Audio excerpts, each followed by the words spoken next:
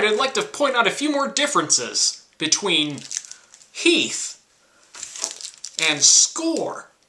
Alright, we've already covered that Skor is made from delicious milk chocolate, while Heath is just made from milk chocolate. And Skor is made from crisp butter toffee, while Heath is made from English toffee. Well, what are some other differences between Heath and Skor?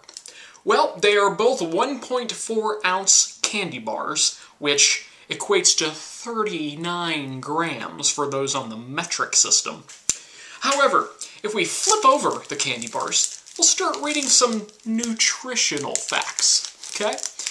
And the first one that I see that's very striking is that Skor has 200 calories. Now you might say that's a lot, but hold on, because it's a candy bar, for crying out loud.